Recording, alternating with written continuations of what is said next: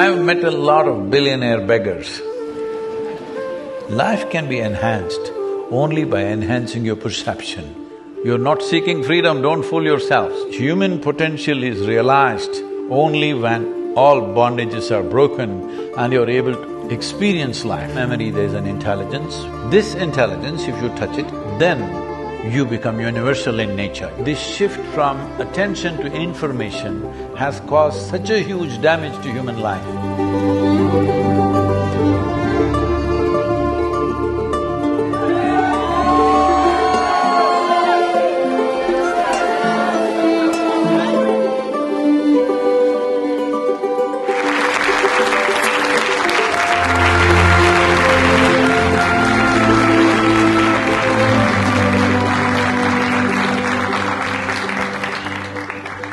Jananam sukadham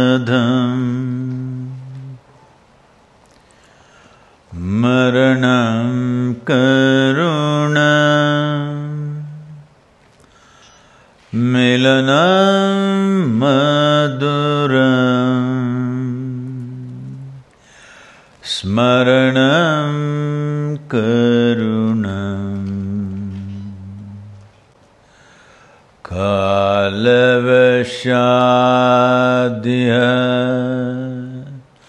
sakalam karunam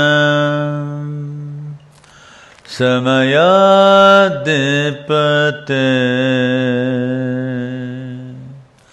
akilam karunam.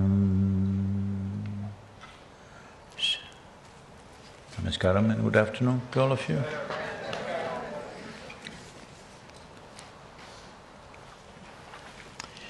Well, this fascinating place, incredible design and kind of a dip into the future. So, human attention has shifted to many things that we could do that we are not able to do right now. But one large area which has been left unexplored is the human being itself. Whatever kind of technologies we develop, whatever kind of machines we build, essentially we can only think of doing something which is an extension of our existing faculties. See, if you were made like a tree that is rooted to one place, would you have thought of a bicycle? Hello? No. Only because you already have mobility, you thought about enhanced mobility.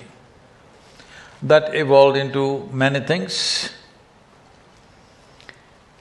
Only because we can speak. We came up with a microphone and a telephone. If we had no such thing as speech, would we have thought of a microphone and a telephone? Because we can see, we have microscopes and telescopes. Every machine and every gadget we create is only enhancement of existing human faculty. We can see this far, but we want to see that far. We can speak this far, now we want to speak that far. We can hear this far, now we want to hear from somewhere else. Everything. There is no other way for a human brain or human intelligence to function. We will only think of how to enhance this. The purpose of enhancement is essentially a longing to enhance the quality, the content and the profoundness of our life. In this effort, we are doing many things, but All these things need to happen in the world, no question about it, but it's extremely important. This gadget, still, even though you may have supercomputers, you may have spacecrafts, you may have all kinds of things, still this machine is the most sophisticated technology on the planet. Do you agree with me? Yes. Question is, have you even read the user's manual? Such a sophisticated machine, if you try to operate blindly, it looks like one big problem. This is what is happening to human beings. Being alive itself is becoming a problem for a whole lot of human beings. Just to keep them peaceful, you have to do so many things. To keep them entertained, you have to do so many things. To keep them happy, you have to do so many things. In these efforts, we are ripping the planet apart. So these efforts are all about enhancement of human life. But a whole lot of things are being used to destroy human life also, because the cutting-edge technology, unfortunately, is going into military machines. At least by 2025, all of you young people should take it up and see that governments commit. Beyond 2025, the new technologies will not go into military machines, should be used for other purposes. Hello? Because if we don't do this, then without dropping a bomb, we can kill you in your home from wherever we want. Yes, it's coming. People are talking about such weapons, that if we have your DNA, we can kill you wherever you are, anywhere in the world. Right now, people are talking about that kind of technology. Well, this could be used positively also, but the question is into whose hands it will go. So one very important thing that we need to do in the world is, more human beings should invest in turning inward and exploring the nature of the human. This technology, which is the most profound and the highest sophistication that you can think of, is right here. If you look at the mechanical factor, there isn't another machine like this. If you think about the electrical systems, there isn't another one like this. If you look at the electronics, there isn't another one like this. Even if you want to call yourself AI, there isn't another one like this. There is a huge misunderstanding between what is intellect and what is intelligence. Intellect means, unfortunately, in English language, it's all the same word, mind. But in yogic terminology, intellect is referred to as buddhi. There is another dimension of intelligence called ahankara. There's another dimension of intelligence called manas, and another one called chitta. This manas can be further divided into 8 parts. Buddhi means the intellect, it's the front end of your intelligence. You want your intellect to be sharp. Hello? If you don't say yes, I'm blessing you. You want your intelligence to be sharp. Yes. Okay. But now, the moment I give you a sharp knife, you must also have a very steady and conscious hand. Otherwise, this knife will either cut you up or cut somebody else up. Knife is not dangerous. Knife makes life, isn't it? You can use it to save life, to make life, or to take life. Yes or no? Same knife. Yes. Because which hand holds it is the important thing. So, buddhi or the intellect, we want it really sharp as possible, because it is this aspect of our intelligence which cuts through the world, which deciphers things for us, which gives us logical deductions to things that are happening around us, this is that part of intelligence which takes care of your survival process. Because today we have glorified our survival, we call it economy, we call it ambition, we call it progress, but it is survival glorified. I'm just saying, I've met a lot of billionaire beggars. They're all billionaires, but still in the same begging mode, every day hankering for one more paisa. Wherever they see, they're licking up the coins that they can see. Now today they call it, crypto coin, but it's not just a copper coin, it doesn't exist. So, so even if you become a billionaire, you will be still begging, still be hankering. Just recently, when I was in United States, I see a young man around me, he's moving around like his tail is on fire. I say, hey, what's the problem with you? What is it that you're trying to do? Sadhguru, I want to earn $1 billion. I said, don't worry, tomorrow I will give you $1 billion. Really, Sadhguru, you will give me $1 billion? I said, yes. He had come with 8 of his friends. I said, look at these 8 guys, I'm going to give all of them $10 billion, you will get $1 billion. Sadhguru, why Sadhguru? They're getting 10 billion. Arey, you only asked for 1 billion.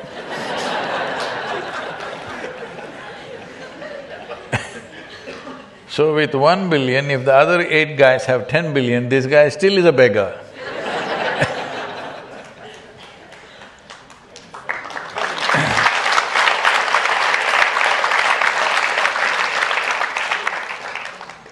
So the moment we try to enhance our life with accumulations, whether it's money or knowledge or relationships or wealth, it doesn't matter what.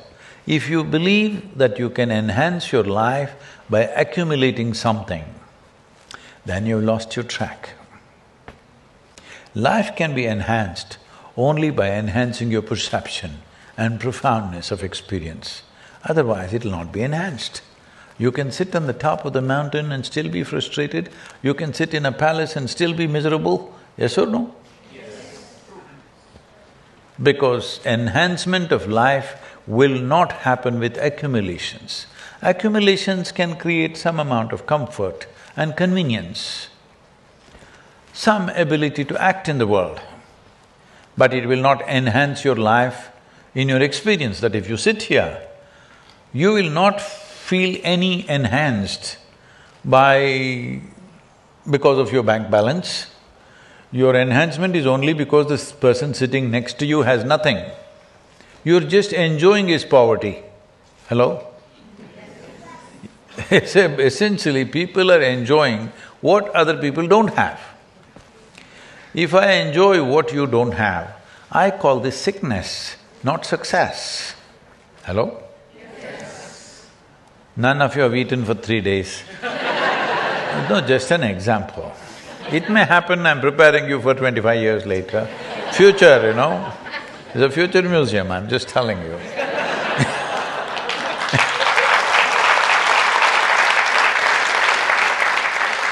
So, none of you have eaten for 3 days. I've had a nice meal and come, I'm very happy.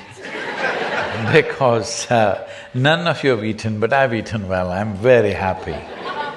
You call this happiness or sickness? Unfortunately, we have spread this sickness across the world, that we enjoy what others don't have. Someone,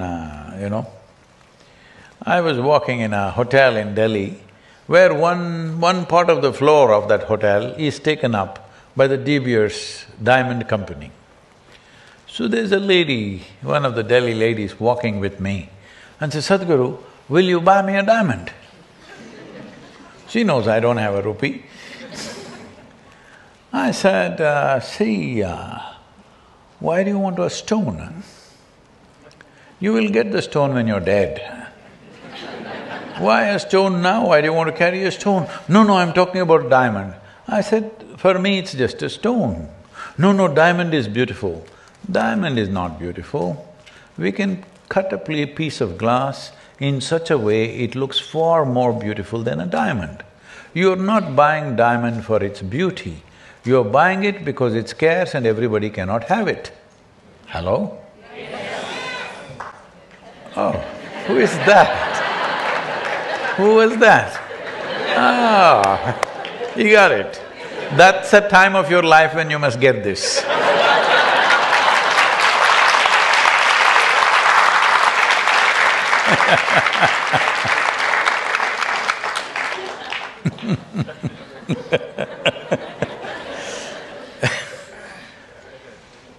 So, you own something not because it's useful to you. If it's useful to you, you enjoy using it, please have it, whatever it is.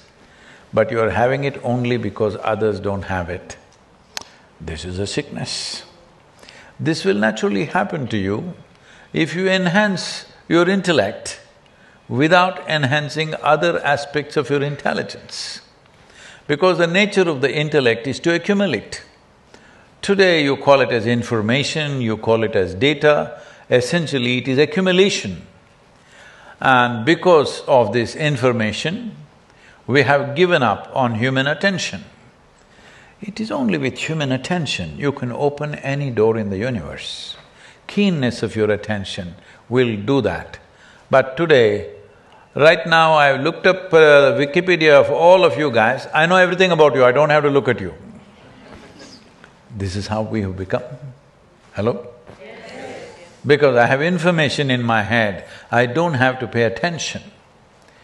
See, whatever information, let's say if I take one of you as an example, if I have all the information about you, about your life, still it could be wrong this moment because a human being is a possibility. This moment you may be something other than what information I have, isn't it so? If I am not open to that possibility, I am missing the whole human being because a data doesn't make life. Data is the footprint of life, not life. If you see my footprint, that's not me, isn't it? And the whole, once you are thinking about accumulations, the next thing is you want to leave a footprint. Those who want to leave a footprint in this world, they shall never fly.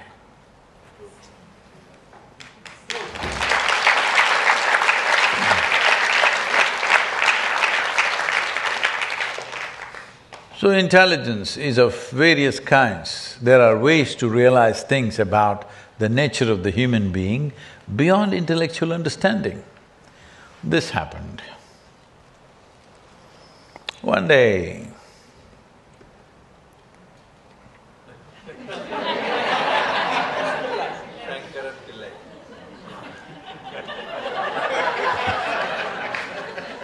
are you introducing yourself?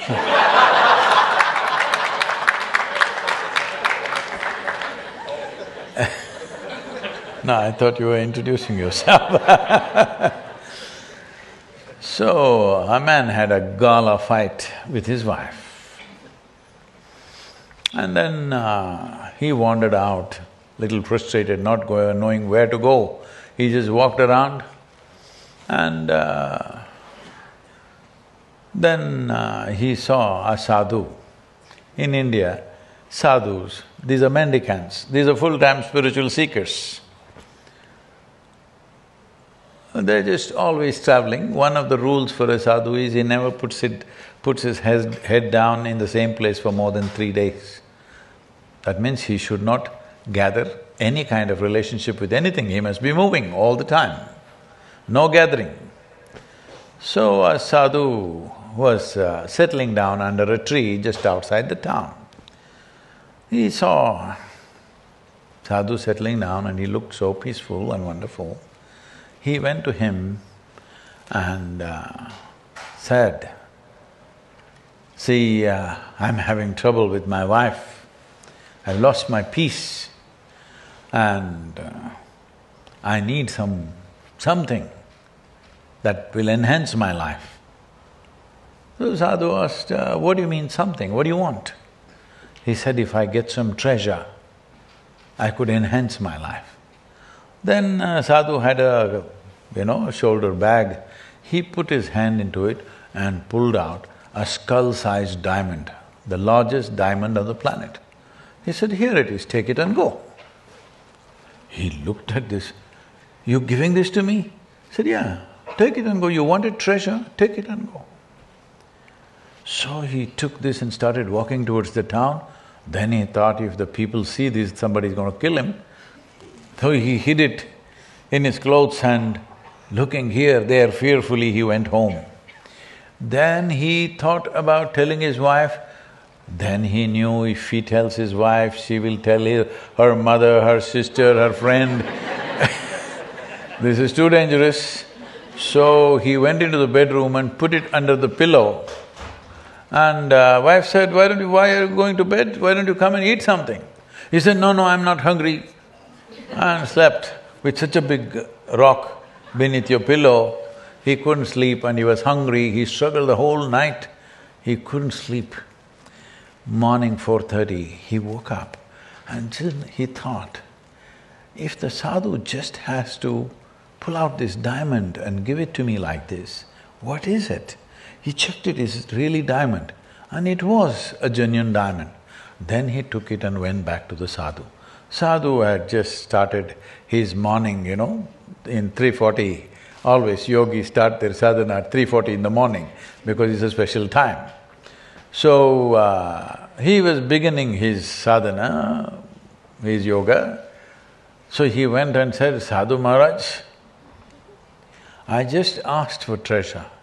You pulled out such a big diamond and gave it away to me without a second thought. If you have to give away this kind of treasure to me, what is it that you got which is more valuable than this? Then Sadhu smiled and said, oh, you're looking for that one, come and sit here now. Because the value of being human is that you're alive, and this aliveness is not just a physical phenomena. If you know little intellect, it becomes a psychological phenomena. If you know some emotion, it becomes an emotional phenomena. If you dig deeper, it becomes a life phenomena which is cosmic in nature, limitlessly possible.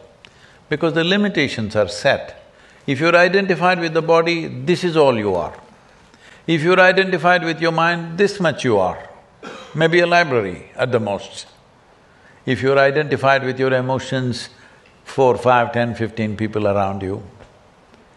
But if you're not identified with any of these things, you have all these things. You have a body, of course, you have a psychological process, you have an emotional process, but if you're not identified with it, then living here is a cosmic process, a limitless possibility. Every human being is competent and capable of this. No human being is incapable of this. It's just lack of focus, lack of priority, that's all. What they're looking for, that's all that's happening. So why is it not naturally happening? It would naturally happen without even looking for it, if only if you were not identified with anything. People keep asking me, Sadhguru, where did you learn all this? What about this? How did you get this? How did you get that? Because everybody knows I'm quite illiterate. I don't read, I don't listen to anything, nothing. Where does it come from? So this is all it is, that what you identify with, you become that. If you get identified with this vessel, very strongly identified, this is my vessel, this is my vessel, if somebody takes a hammer and hits it, your heart will break. Yes or no? Yes. So this is the power of identity. This is the second layer of intelligence, it's called ahankara, identity. This is something totally neglected in modern education system, because how your intellect will function simply depends on how you're identified. If you're identified very strongly as a male person, it functions that way. If you're identified as a woman, it functions that way. If you're identified with a nation, it functions that way. If you're identified with a religion, it functions that way. If you're identified with a family, it functions that way. Whichever way you identify yourself, your whole intelligence will function that way, isn't it? To a point where you're willing to live and die for it. Yes or no? Yes. So this is how powerful identity is. But we are allowing that to be formed just like that. As with associations, we are becoming identified with this and that. So, in the yogic culture, when a child becomes 12 years of age, first thing we do is that the child should take a cosmic identity, a limitless identity. Identify with the universe in which you exist. We are talking about a universe and cosmos because if you say, stay here without identity, you don't know how to be, because intelligence will not function like that. Your intellect cannot function without an identity, it needs that intent. So you give it a cosmic identity because you do not know the boundaries of the cosmos, where it begins, where it ends. So it's almost being limitless. Conceptually, it is a limitless possibility. In reality, there may be a limit, but we are not able to see those limits, so it's limitless, at least in our perception. So the second dimension of intelligence, which we call as ahankara, which is identity-based, if you manage this in a limitless way, let us say you have a universal identity, now your intellect functions in a certain way. If you're identified with just this one person, your intellect functions just all the time trying to protect these two things. If you're identified with 4 people, it just functions within that 4. If you're identified with 10 people, just within those 10. But if you're identified in a limitless way or with the cosmic identity, your intellect functions seamlessly. This at least you must do to yourself, otherwise you are a free bird but caged. The state of humanity is like this. A bird which was living in a cage for a long time, now the door is blown away, but out of sheer habit, it never flies. It sits right there because it's gotten used to that. This is the state of humanity right now, because for all creatures on the planet, nature has put 2 lines. Within those 2 lines, they must live and die. But for the human being, there is no top line. But still everybody is trying to put a line. You're trying to make a bond with something or somebody because you like bondage. You're not seeking freedom, don't fool yourself. People are too scared of freedom. Hello? Yes. But freedom is the highest value, isn't it? The whole Eastern cultures come from this, that the only value is mukti or liberation or freedom, that's the only value. Everything else should serve to make you free. Because human potential is realized only when all bondages are broken and you're able to experience life. People are afraid, parents are saying, you must have bondage with me, to their children. Why? Why can't somebody be with you by choice? Why should they be with you because they're bound to you? Hello? Is it not wonderful if somebody is with you because they're choosing to be with you right now? They could go anywhere, but they're choosing to be with you. That is wonderful. They're here because they're bound to you. That's a terrible way of keeping people with you. Hello? But unfortunately, everybody is seeking bondage because they want to concretize. Anything beautiful happens in their life, they want to concretize that. The moment you concretize that, life is gone out of it. See, if you meet another human being and something beautiful happened, now you want to capture it because you are still an accumulator of things. You think you can capture that emotion, capture that experience and put it in a concrete box and have it forever. Life doesn't work like that. If you want flowers in your garden, every day you must water it, you must look at it, you must care for it. Otherwise, you will end up with plastic flowers, which are guaranteed for 5 years. And it's very useful they are. If you have plastic flowers in your house, when your guests come, you can arrange it. If your children are not behaving, you can take it and whack it and put it back again. These flowers are trouble. In a day, 3 times you have to look at it. In Dubai, 5 times you must look at it. Okay, whether they're okay or not, what do they need? Unnecessary care, but it's life. Hello? Yes. And the only value that you have to yourself, that is your life, isn't it? Not because you're a body, not because you're shapely like this, not because you have so much brain, because your life, all these things matter, isn't it so? Yes. Because I see a lot of people, see, your hair is wonderful, but only if you're alive, isn't it? Hello? Yes. Your nose is also wonderful, only if you're alive. Yes or no? Yes. Have you ever been to any funeral? Yes. You've seen some dead people? So this guy is like this.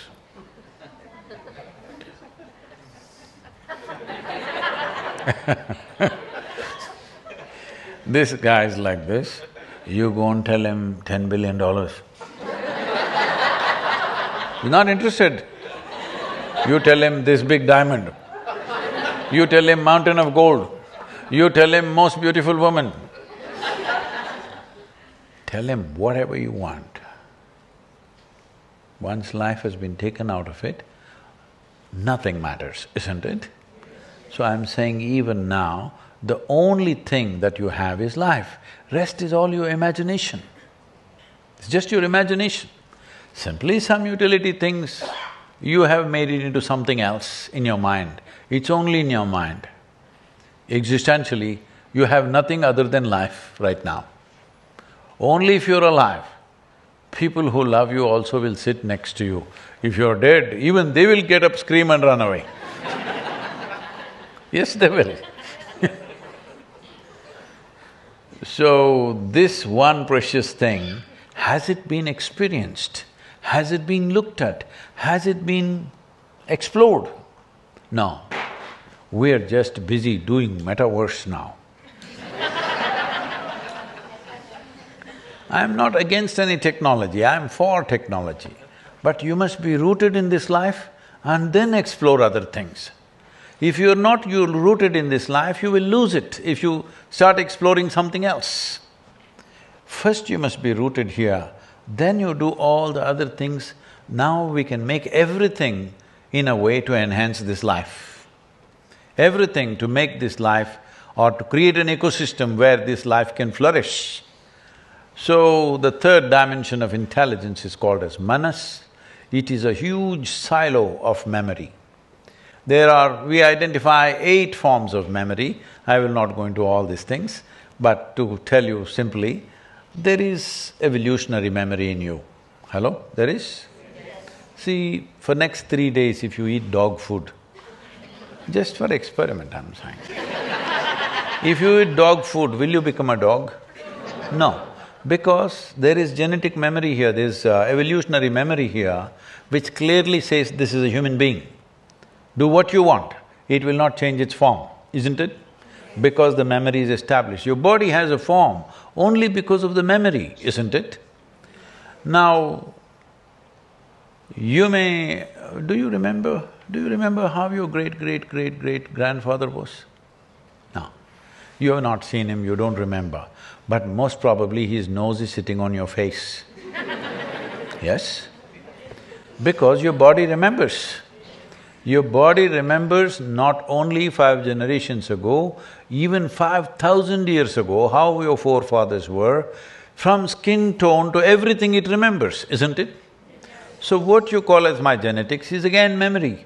Like this, there are 8 silos of memory: conscious memory, unconscious memory, articulate memory, inarticulate memory, like this 8 forms of memory.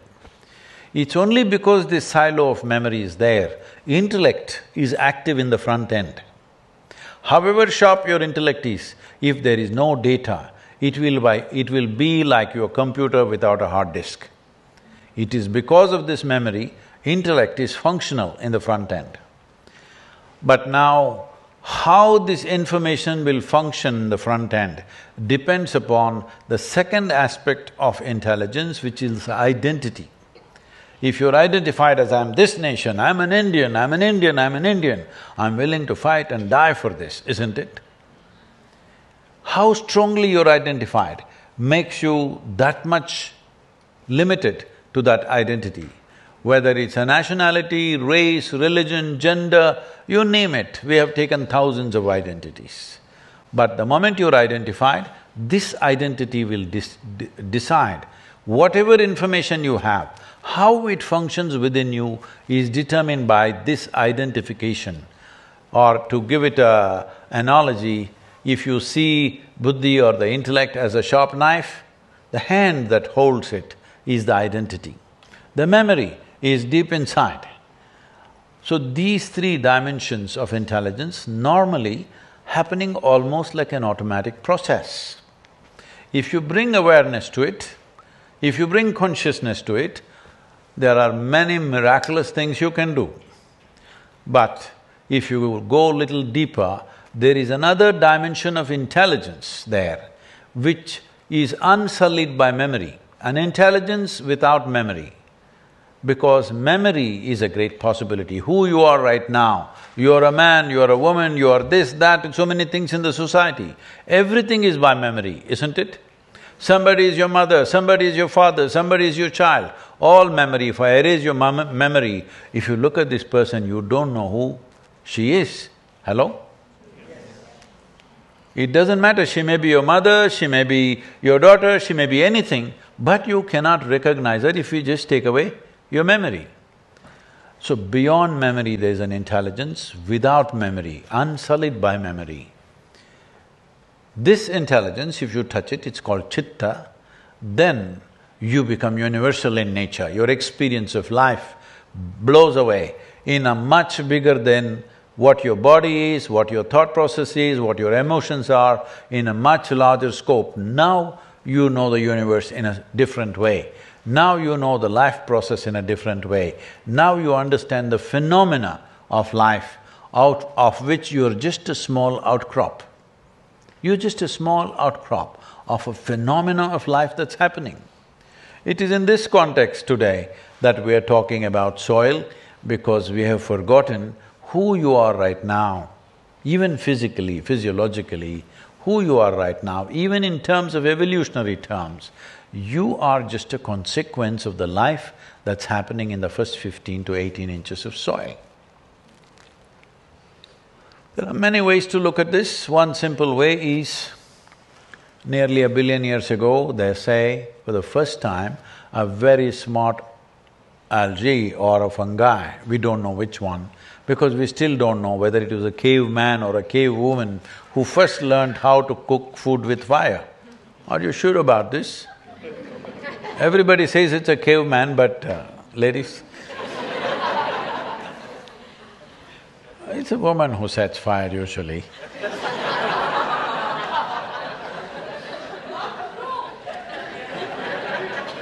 I'm speaking the truth. See, there are many ways to set fire.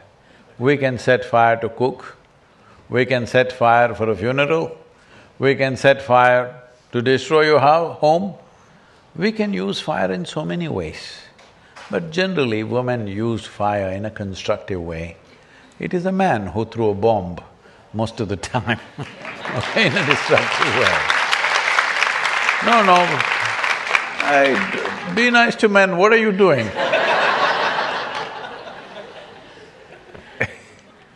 So, we don't know who did it. Similarly, we do not know whether it's this algae or a fungi, but for the first time, they discovered a way of cooking their food with the perpetual energy of the sun. That phenomena today we called as photosynthesis. Before this phenomena of photosynthesis started, the oxygen content in the atmosphere was a shade over 1%. Today it is 21%. That's the only reason you and me are here. That is the only reason this kind of life became possible. This complexer life became possible because atmospheric oxygen is an important part of that.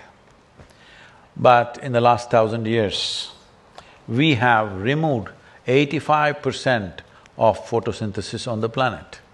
That means 85% of the oxygen manufacturing factory on the planet we have removed. Does it look like a suicide mission to you? So this is what we are trying to reverse with Save Soil.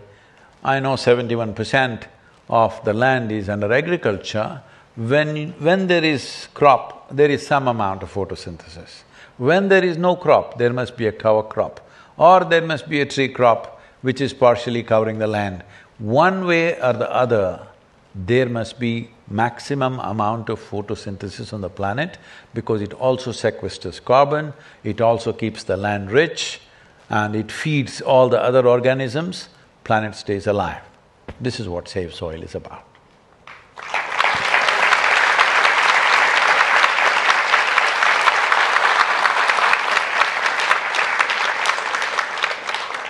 I think we have a bit of time. If you have a question, we can handle that.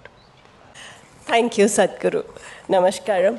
Sadhguru, inner engineering and Shambhavi Mahamudra. So when you were saying about intelligence and the dimensions, I've been wanting to know how Shambhavi Mahamudra, how does it help with the dimensions of intelligence? It's created so much joy and balance, but the different aspects, whether it's arm chanting or how does it work? How does it work? Okay. There's a specific question, may not mean much to many people, but what Shambhavi means is, there is a simple method with which one aspect of it is, it transforms your chemistry into a blissful chemistry. Because this is the most complex and sophisticated chemical factory on the planet. Do you agree with me? Yes. Now the question is only, are you a good manager of this chemical factory or are you a lousy manager? If you're a good manager, you would make these chemicals blissful chemistry. If you're a lousy manager, you will make it into anxious chemistry, bitter chemistry, hateful chemistry, something else like this that is not good for you. Another aspect of Shambhavi is, the most significant aspect of Shambhavi is, if you sit here, if you are in Shambhavi, you will see your body is here. What you see as your psychological process is little away from this, and you are little away from these two processes. Your physiology and your psychology, your physiological process and your psychological process and who you are, there's a little space. Once there is a space between you and your body, between you and your mind, this is the end of suffering, because you know only two kinds of suffering: physical suffering, mental suffering. Do you know any other form of suffering? Oh, you haven't found any? Okay. So physical suffering, mental suffering, once there is a little bit of space between you and the body, between you and the mind, this is the end of suffering. Once there is no fear of suffering, only and only then you will walk full stride in your life. Otherwise, no matter what you're doing, carefully observe yourself and see, no matter what you're doing, what will happen to me is always the thing which limits you, isn't it? That means suffering may come. If there is no possibility of suffering, whatever happens, this is how you will be. If you had this assurance, would you do a lot more things in your life? Yes. You must. That freedom should come. For this, you need a little space between you and your body, between you and your mind, because when you're in it, you never know. See, human beings walked this planet for thousands of years, but they couldn't figure it was round. Because even now if you walk up and down this hall, planet flat or round, tell me? It is flat in your experience. So, when is it that this became clear? When they started navigating the oceans, to some extent they got some idea, but once they started flying, very clear. Once we went up and stood on the moon and looked down, 100% clear. Why? Because of the distance. Once you create a little distance between you and your body, between you and your mind, you know the full mechanism of this body and your mind, how it functions and what it is. Without knowing that, if you ride this life, then you will be blundering. See, anything, the phone that you carry, the more you know about it, the better you can use it. Is it so? Yes. Why don't you think it is so with this? The more you know about this, the better you can use it, isn't it? Yes. So this is all it means. If you want to know this, either you can search the libraries of the world and get all bits and pieces of information, but you yourself are here with a living body, living human being. If you want to know about this, should you turn inward or should you read a book? I'm asking, should you go to the library? You should turn inward because you yourself are life. You shouldn't ask me what is life. People ask me, Sadhguru, how do you seem to know everything? I don't know anything, this is a secret, don't tell anyone. I know only one thing. I know this piece of life from its origin to its ultimate nature. I'm only talking about this. People think I'm talking about them. People think I'm talking about the world. People think I'm talking about the universe. I know only this. I'm only talking about this. This is the nature of life. If you know one piece of life fully, you know the whole universe because fundamentally it's the same thing, only in complexity and sophistication it may multiply, but it's essentially the same thing. See, if we study an amoeba, we can know you because the fundamental design is same. It is far more complex, you are far more complex and sophisticated than an amoeba, but fundamentally you are the same.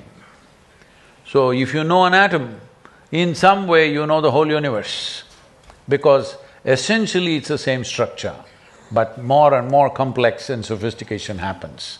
So, knowing the nature of your existence is far, far more important, and with this we don't have to blunder around exploring technologies, we can specifically come out with technologies that we exactly want. Because if you know this, you know the highest technology in the universe right now. You just have to manifest the same thing in many different ways.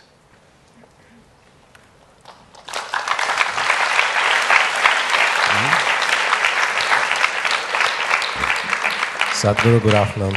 Please take the microphone, anybody. Good afternoon, Sadhguru. That's a phenomenal journey that you took us on. You're easily among the best storytellers on the planet. I'm sorry? You're easily among the best storytellers on the planet, and that's an amazing journey that you've taken us all on. I'm talking about me and you're calling it a story? Life is a one long story, but Sadhguru, the reason I'm standing up to talk today is to introduce you to my son.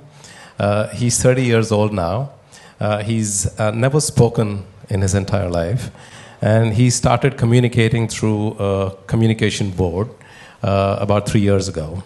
And he was pretty much written off as somebody who didn't have much of intellect, chitta, buddhi as he called it. About 3 years ago when he started writing poetry. And I'd like to offer this scroll to you. It's a poem that he wrote about a couple of weeks ago, which went viral on the Save the Soil Conscious Planet website.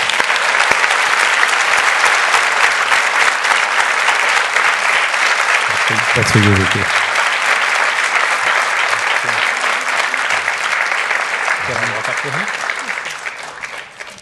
I'd just like to get him to hand over the scroll to you if you don't mind. Oh, you can read it from there? No? Oh, sure, I could. Bobby? Okay, whichever way you want to do it, I have it's fine. the poem, I can read it. Vicky, you want to hold this? Vikram wrote this poem a couple of weeks ago after he heard your speech, your talk, Sadhguru. It's called Golden Sludge. What's his name, please? Vikram. Vikram. You can hear me, Vikram? Yeah. Vicky, Sadhguru is speaking Vikram? to you. Okay, please. Golden sludge. Will you miss the earthy aroma of the first rain? Brown puddles of nature's streamy brew? When it's time to feed the species its seasonal grain, reaping earthen bounty for its motley crew. Amazonian lungs heaving, breathing, stifling smog, snuffing out paradise from its God-given landscape. Rue not your self-indulgent quest to conquer run amok. Leave not our motherly feeding bowl with little left to scrape. Acrid plumes of acid rain burning already scorched earth, saplings burnt in their surrogate tracts of machine-tilled factories. Snuffing life's will for birth and rebirth, drowning wails of coming generations' soulless stories. The ground below making way for 6-foot coffins, worms dwelling in lifeless habitat, sentencing the planet back to its arid origins. Wake up to feed the swan before it chokes in the starving weeds. That's by Vikram.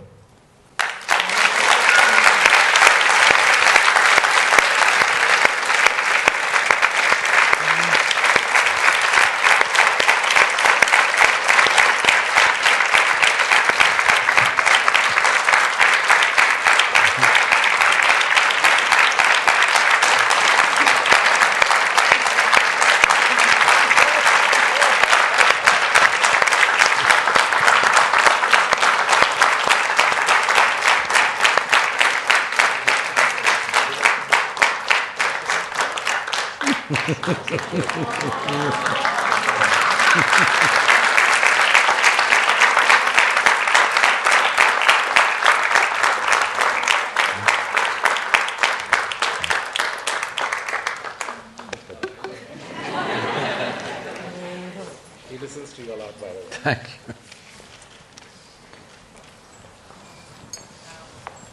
Sir, I feel Indian theory has incarnation, and you tell many times incarnation, incarnation of Rama and Krishna.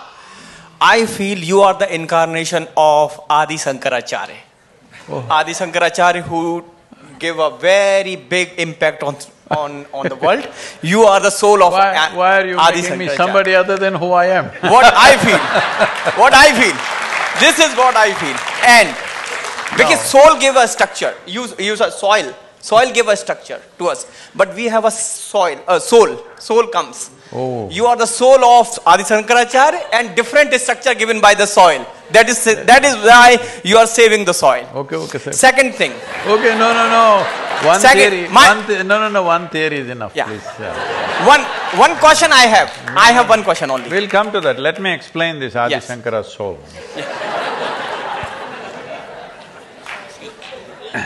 See, I was in Bahrain 4 days ago. I was in Bahrain. One of these wonderful ladies who is doing a lot of work, she's a Sheikha and she's doing a lot of work. And she has a whole bunch of young women team. She says, see this girl, this is an angel. She does this. This is another angel, she does this. I said, hey, stop doing this. These are human beings who came by normal birth and they're doing fine. Tell me they're wonderful human beings. Why are you going on saying they're angels from somewhere? So essentially because very few human beings utter the word human proudly. How many human beings say, I'm a human being with pride? They say, oh, I'm only human.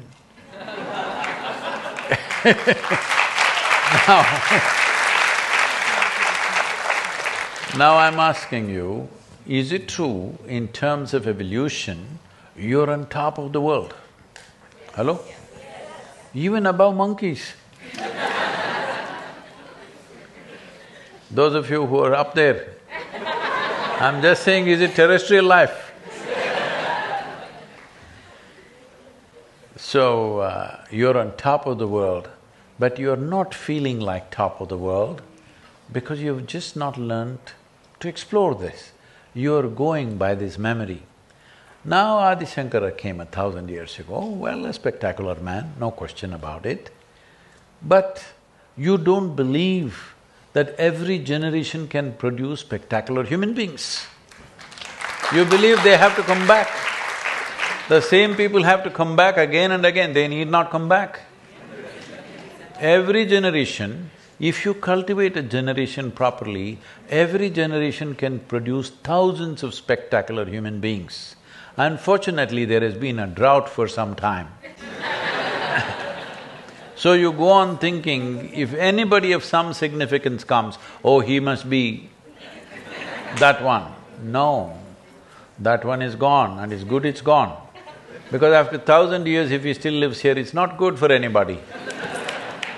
He did his wonderful work during his lifetime and he's gone, let him go. Why is it that we are such a barren humanity that we cannot produce spectacular human beings in this generation? Why not? Look at this boy.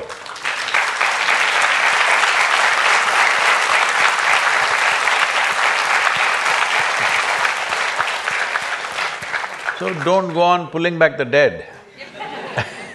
Leave the dead to the dead, somebody said. It's very important because if you don't leave the dead to the dead, you will not know how to value life.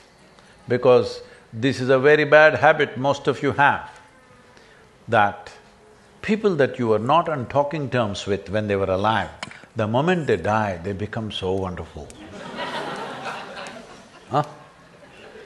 Whole lot of people are doing this, isn't it? When they were alive, they were bickering with each other, can't talk to each other. But once they are dead, oh, my father was such a fantastic man. When he was alive, you couldn't stand him. So I'm saying, life is very brief. When people are alive, whatever kind of nonsenses they have, just make the best out of it. Because they will be dead or you will be dead soon. Hello? When I say soon, I'm not wishing you a quick death. I bless you with a long life, but if you're joyful, it's going to be very soon. Only if you're miserable, it's going to be very long. Yes? So, this habit of plucking fruits from the past, you must give it up, because if you pluck fruits from the past, you cannot eat it, you can only imagine and show it. See, I plucked a fruit from 10 years ago from a tree. Here I have it, do you see the apple? Hello? I can talk about it, talk about it, talk about it and make it real in your mind, but you will not be nourished by it.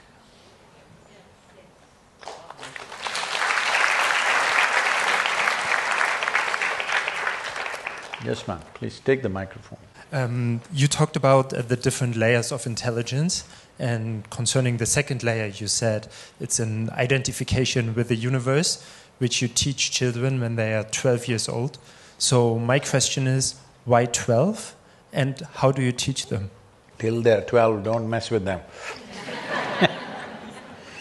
Because in the yogic culture, till they're 12, we don't believe in teaching them anything. No ABC, no 1, 2, 3, no nothing. Just eat well, sleep well, learn to behave well, and just be there. Grow well.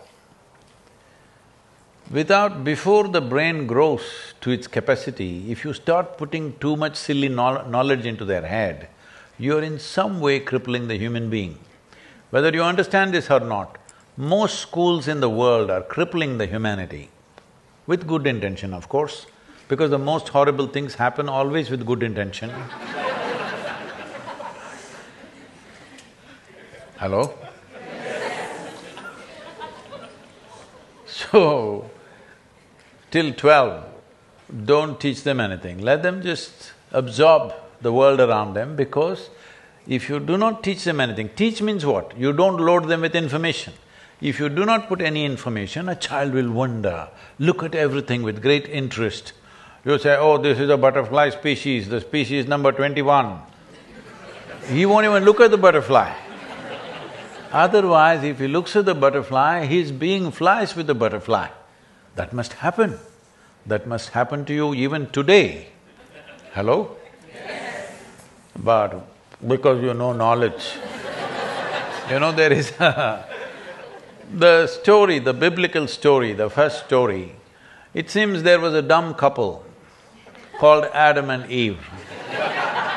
They did not know what to do with each other and they ate this fruit from a particular tree. What tree was that? Tree of knowledge. Apple, the word apple means, in ancient English, apple means just fruit. Any fruit was called apple. So they ate from the fruit of knowledge. I'm sorry, from the tree of knowledge. And it seems, see, your parents are telling you, you must eat the fruit of knowledge. Your teachers are insisting you must eat the fruit of knowledge. Everybody around you is telling the same thing, but it seems God told you, do not eat from the tree of knowledge, you shall fall. And they ate that and they fell. It's not about that Adam and Eve. Every Adam, every Eve falls because they collect information about life. See, right now it's like this. Let's say I had met you 25 years ago. Who is old enough for that? I'm just looking. I can't point at the ladies. Okay, somebody. I met you 25 years ago. And at that moment, you were doing something that I did not like.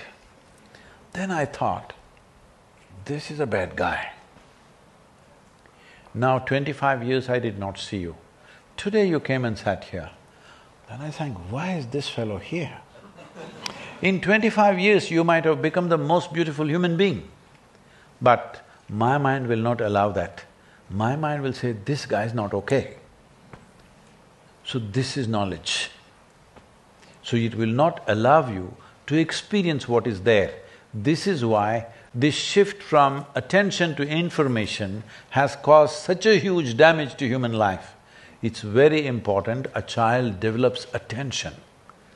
If you don't teach anything, more attention. When she's not here now, she's gone somewhere else.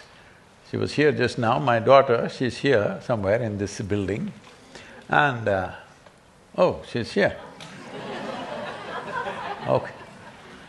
So, when she's 3.5 months old, she's traveling with me all over the place.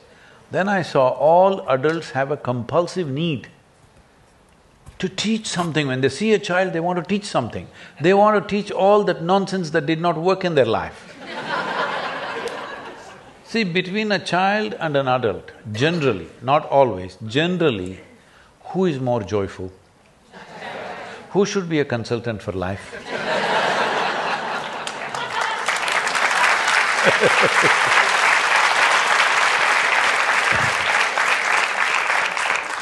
Only thing as an adult you have is, you have seniority.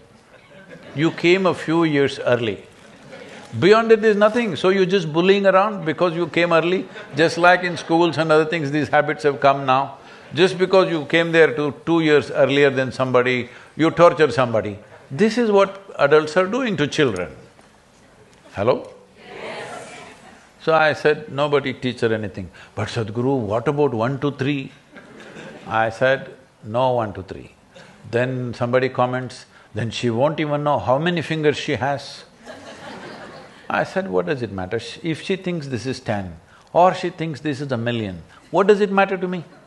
If she knows how to use these 10 fingers, that's all.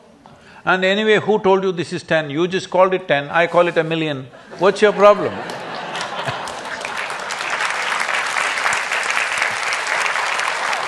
And can we teach her some rhymes? Mary had a little lamb, say, I don't care whether Mary had a lamb or not. No Mary had a little lamb, no ABC, no 1, 2, 3, just leave her alone. If you want to play with her, otherwise just leave her alone. Because this nonsense of wanting to impart this nonsensical stuff, which is all about survival. Only things adults know which children do not know is, they know a few tricks of survival, they know the marketplace. That a child will learn when time comes. The important thing is, you learn to become an exuberant, joyful, profound life. This is most important, because that's all you got. You got nothing other than life. If life is taken out of you, there is nothing else in you, isn't it? If you do not give significance to that, then you will have everything and you will have nothing. This is what modern societies are. Everything, the way you cannot imagine. 100 years ago, even royalty could not have what ordinary citizens today have, isn't it? But are they bursting with joy? No, there is a mental illness pandemic, I believe. See, you can say mental illness, you can give it any number of names and descriptions. Essentially, it is a case of your intelligence has turned against you. Yes or no? Yes. You call it stress, anxiety, this, that, whatever. Your intelligence is not working for you, it's working against you. Once your intelligence is working against you, no force in the universe can save you. Very important. Your body, your intelligence works for you. Hello? Yes. If it starts working against you, tell me who can save you? You think a doctor can save you? No. Nobody can save you. So this is very important that we do not replace attention with information. You must strive to do this, to develop more attention. Attention means, what should I attend to? Should I look at a pretty woman? Should I look at a flower? Should I look at sunset, sunrise? That's not the point. Attention is an illumination. If you turn on the light, does it just shine on this person or that person selectively? It's just on. If the light is on, everything that is there is seen. Just like that, if your attention is on, everything that is there here is seen. Just now somebody was asking me, Sadhguru, when you're riding for this 30,000 kilometers, are you listening to music? I said, no, why would I do that? I'm not listening to music. Sometimes I'm having interviews and stuff on the motorcycle, I'm doing all these media interviews. When I'm not doing that, I'm just alert. That's the whole thing about riding. You just alert. To what? To everything. Otherwise, you won't live to be 65 when you're on a motorcycle. Thank you. Thank you very much.